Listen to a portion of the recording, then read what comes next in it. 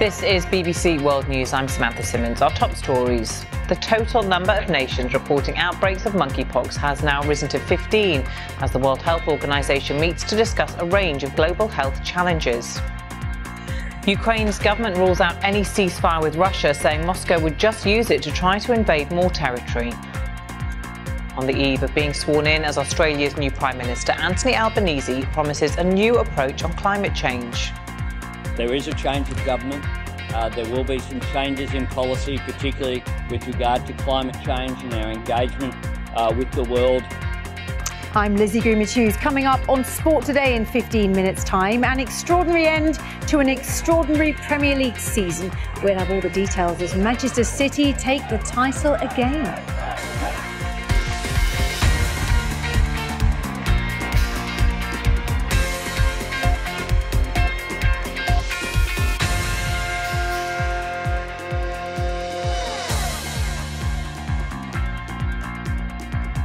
Hello and welcome to BBC World News.